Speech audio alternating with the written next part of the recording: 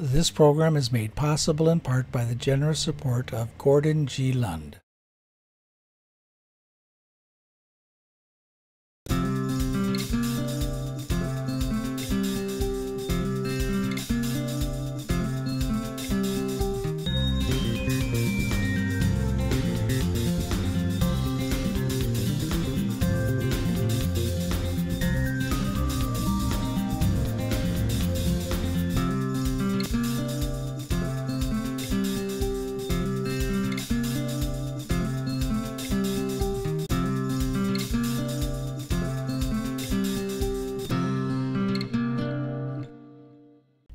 Hello and welcome.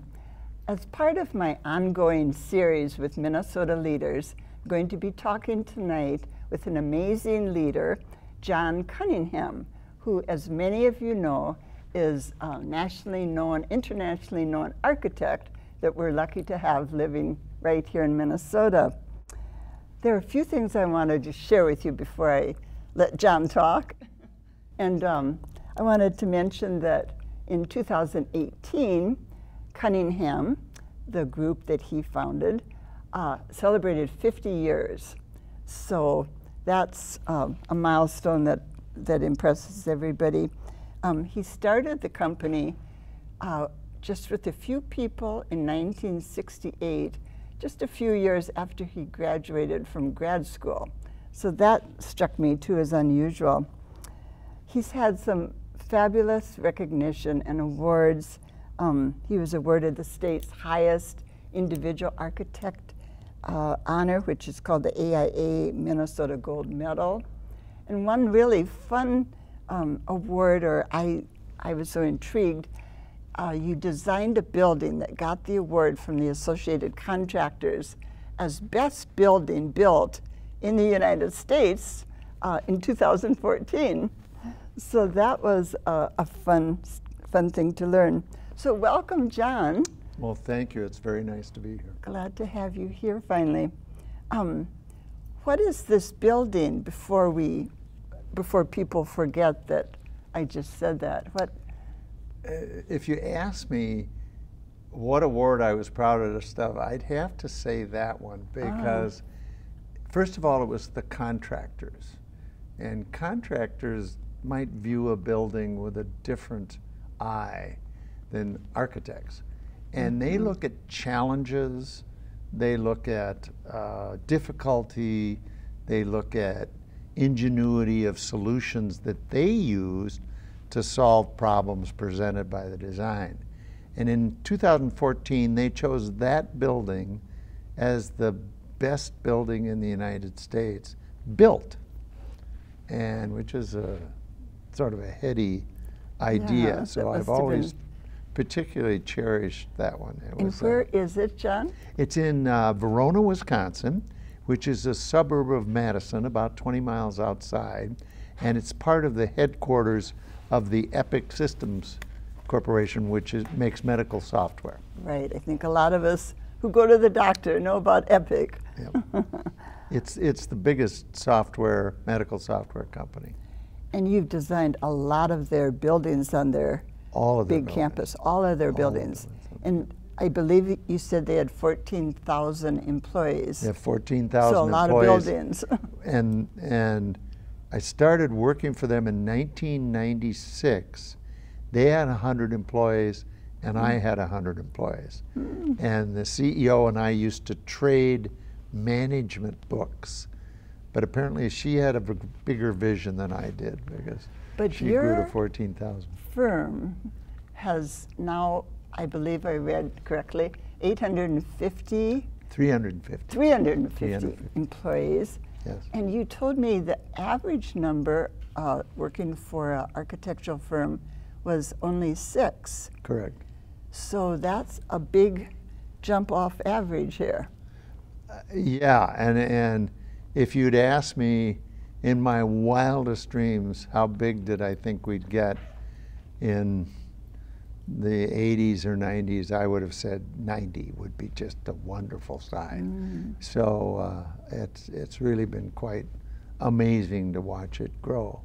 And part of the reason for that is the way we kept diversifying the practice, and that we went to Asia at a fairly early time in the early 90s. Was that with Disney? Partly with Disney, and partly we got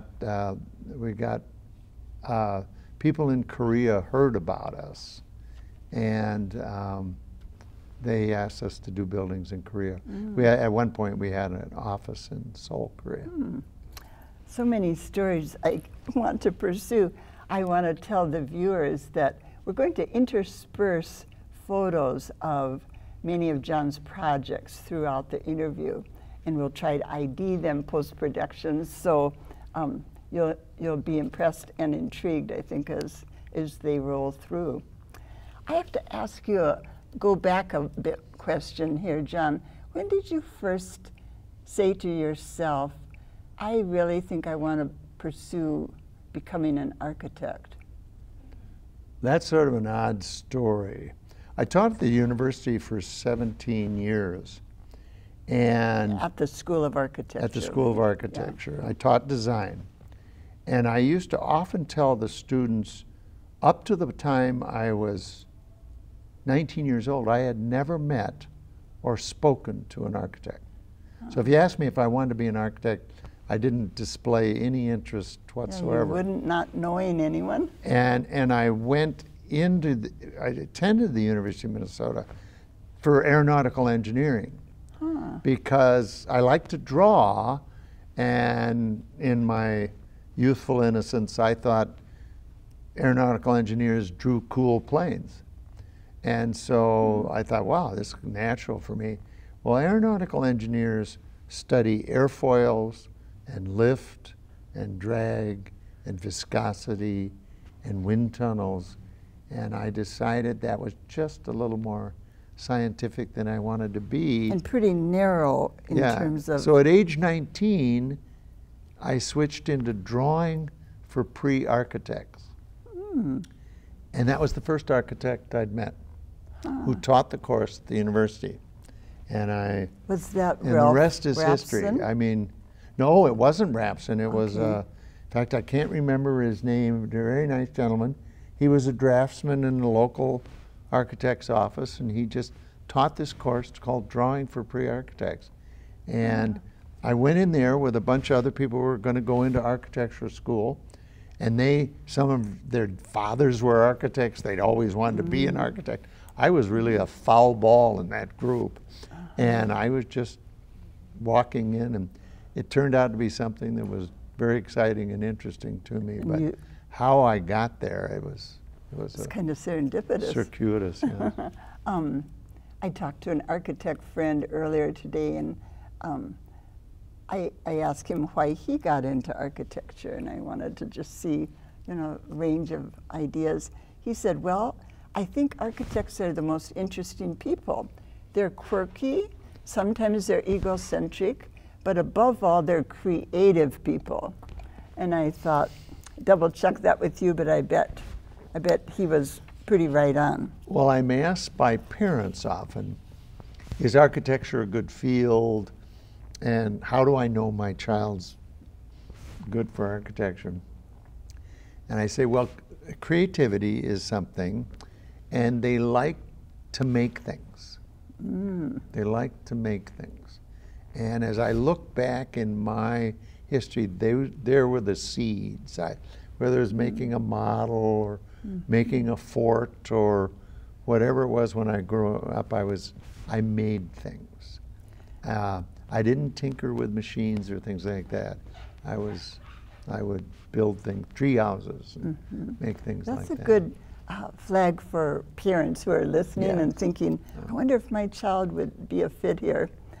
What do you think are the most critical skills that to be successful as an architect you really should have or hone if you don't? There are mathematical skills. You have to like geometry, and I always like numbers, And I discovered that was a good thing, whether they were dimensions or dollars. And of course, dollars are a big deal in architecture. I liked numbers, and I was interested in manipulating them. And but it's very tactile. It's very hands-on, and but it's also a people field. I mean, you've got to work with the people who are wanting the house or the building. That's really a good point. I used to tell people, I said, working for a client was a relationship. And a house client is a year or two. A big client, Right. I've known the CEO of Epic for 27 years. Wow. And Yeah. I know, she and I know a lot about each other, and we talk socially and all sorts of things like that. But I like her, but I enjoy working with her too. So there's that combination. And I think I like working for people. Somebody asked me one time, what do you think you're trying to do for people? I said, I think I'm trying to make them successful in whatever they're doing in the building, whether it's living in a house or making a product, or how do I help them, how do I facilitate that success? You know, something I read before tonight said that you really see architecture as a career that serves the society, that serves the community. And in that, of course, people's skills are crucial. But tell me more about that, because that was something I hadn't considered when I thought about architecture and you. For me, architects are in service to society. Society needs architects the way they need lawyers to administer the law, or doctors for medicine. And there is a higher calling than fees and the dollars. It is, how am I in service to society? Whether it's designing, one of my favorite subjects was urban design. Somebody said to me, what's urban design? I said, urban design is creating value. They said, how do you do that? And I said, well, I'll give you a very simple one. In 1900, they invented Lake of the Isles in Minneapolis. It was a swamp. And they cleaned it up a little bit and made a bridle path around it. And then in their wisdom, they made a parkway around it and put the houses on the other side of the parkway. Guess where the most valuable houses in Minneapolis nowadays, are? right. In Lake of the Isles. Now then they didn't quit there, they did it with all the lakes. They did it with every body of water in Minneapolis. So that was what we would call landscape architecture? But it was urban design. Okay. The parkways are the emerald necklace. They go all along the river, and they're our pride and joy. We're often picked as the best park system in the United States. I know it. Number 1 or 2, I think, every year almost. And show me the parkways, I'll show you value. So I said, that's a simple way to think about it. And you can talk about that in different kinds of things. A quintessential example of urban design, for example, is Paris. The squares, and the circles, the Arc de Triomphe, the Place de la Concorde. I mean, they're just, they're why we visit. What do you go see? The Tuileries, the Louvre, you know. It's just that's another form of value. Oh, that all makes sense. Minnehaha Academy is the new high school that your firm worked and developed so quickly in 20 months, is right on the Mississippi River. And I've been there because I have a grandson going there. And the design, as you talk about the lakes, really maximizes the views of the river road and the river, doesn't it? Yeah, we've had the opportunity to work at a couple of the schools, and Minnehaha is a site you almost approached with reverence. It's on the gorge. The Mississippi is one of the most beautiful gorges in the Mississippi. And it has those beautiful trees, these mature oaks. And to approach the design of that campus was to enhance.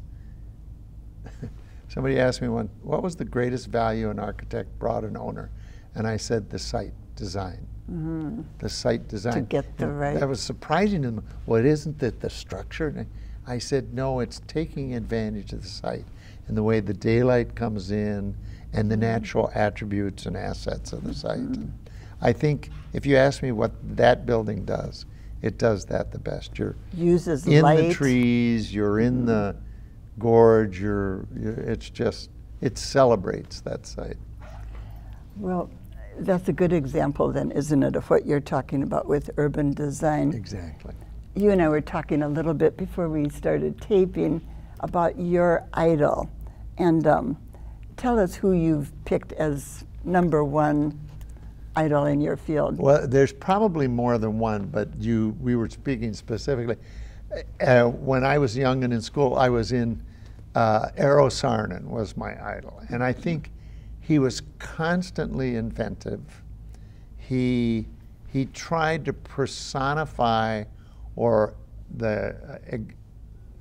exemplify the company in his designs. Several great buildings that he did. The Arch in St. Louis. I often tell people Arch. the most graceful memorial ever. You know, I mean, I hadn't realized he designed yeah, that. he does the Arch, and he won that in a competition. He often won competitions, and it's that's one of my favorite buildings. My other favorite building that he did was the John Deere headquarters in Moline, Illinois. It's a gorgeous building, all made out of Corten steel, which naturally rusts, which gives it this beautiful brown purple color. And it's 60 years old, and it looks like it was built yesterday. Wow. When you mentioned that, I want to have you also speak about how you are identified as a modernist. And that is, as I was reading and thinking about that term, using natural structures as part of the design, bringing the outdoors in, letting the structural part of a building shine. Tell us more about why you are a modernist. When I was in school, there was a lot of ideology. And one of the major parts of the ideology was the Bauhaus. And the Bauhaus was a wonderful revolution of architects and designers in the early 1920s in Germany. And it was as much of a political statement in providing design for the masses. And the way to do that was to make it economical. Some of them overdid it in making it look industrial, almost too industrial. And at the same time, America was doing wonderful stuff called modern. And an example of that was the Chrysler Building, the Empire State Building, that I often tell people, just go to the lobbies and you'll understand what I'm talking about. They're very modern, they're done with modern materials, and they are gorgeous. But they were evil. And there was a morality to the Bauhaus that ornament was evil. And they even quoted that. And I always sort of liked ornament. But I did it, I was a closet liker of ornament, you know. And Frank Lloyd Wright was one of my personal idols, but I could never admit that because he, God forbid, used ornament like crazy. And that's part of the reason why people like him so much, because he was so fanciful. But I always admired him, but I couldn't really say that out loud when I was in school. But you're telling us now. Yeah, I'm confessing. So modernism, straight lines, no ornaments, right angles, not right angles? It's the most economical. The part of modernism was doing things as directly and economically as possible. I just moved out of a house built in 1891 by my great-grandfather. And the house is this gorgeous, old, Victorian, ornamental, high Victorian, Queen Anne Victorian. And here was this modernist living in this high Victorian house. Now, I was living there because my great-grandpa built it. a lot And of so sentimental the value. blood was thicker than water. And Right. my wife and I bought it, and we restored it, and then we fell in love with it, and we moved in, lived there for 8 years. And it was a big house, 5 bedrooms and lots of space. And I loved the craftsmanship and the workmanship and the incredible labor that went into that house. And when I went to insure it, I was so worried because a house that big you could insure for X dollars. I had to insure it for almost 2X because to reproduce that house would have been just incredibly expensive. If it had burned or. So now you're back living in a more now I'm living in modern. a modernist place, Okay. floor-to-ceiling glass. I'm very comfortable in that too. And I'm interested, my wife and I have been talking about what we enjoy. In our Victorian house, you enjoyed just sitting there. The woodwork was so beautiful. Looking around. Different wood in each one. The craftsmanship, stained glass everywhere. And there was constantly something to delight the eye. In our new house, the simplicity is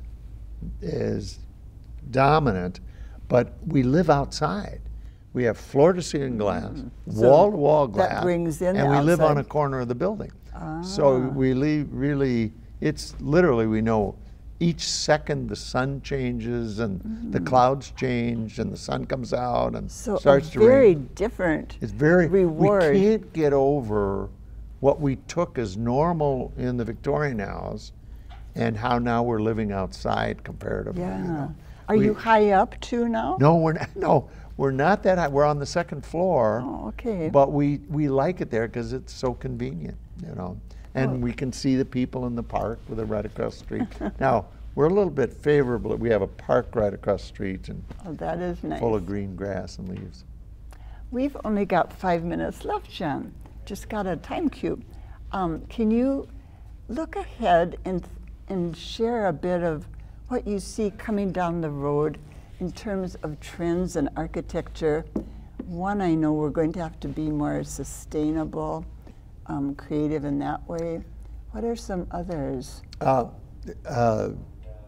Let's go back. We're in service to society. Affordable housing. If you're John Cunningham. Yeah. And, well, architecture, I feel pretty strongly, and that would be an announcement for. But starting in the 70s with Jimmy Carter, we started doing sustainability. We did solar houses, earth-sheltered houses. So we did all ahead of- sorts of things.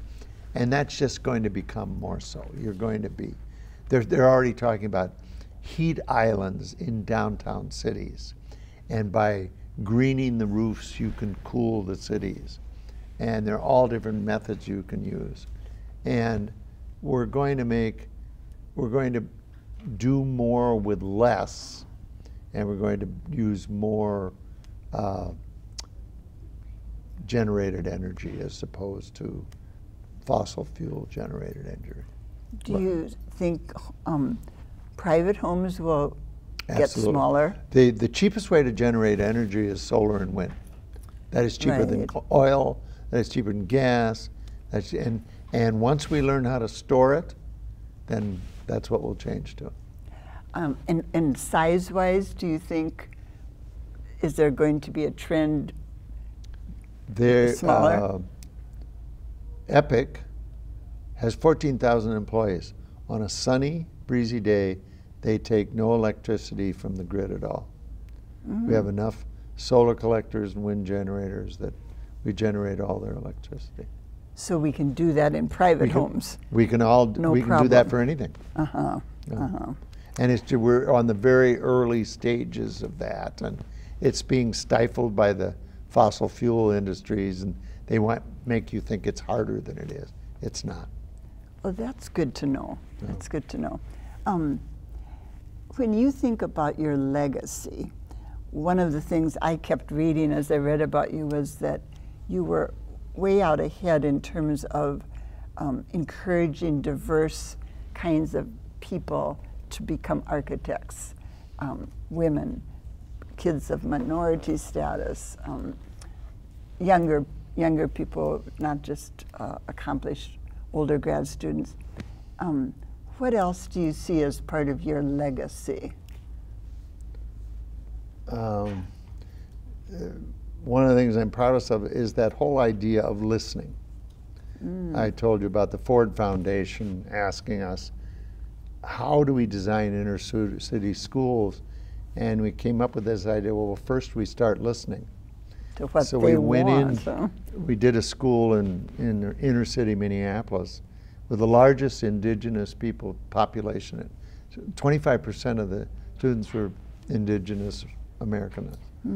And we went into the classrooms, we asked the students, I asked the students if they were proud of their school. And they told me, yes, we're proud of our school, but you aren't. But you aren't? Yes. And I said, who's the you? And they said, the educational, Minneapolis Board of Education. And I said, oh, really, why? And they said, the average school gets painted every 8 years.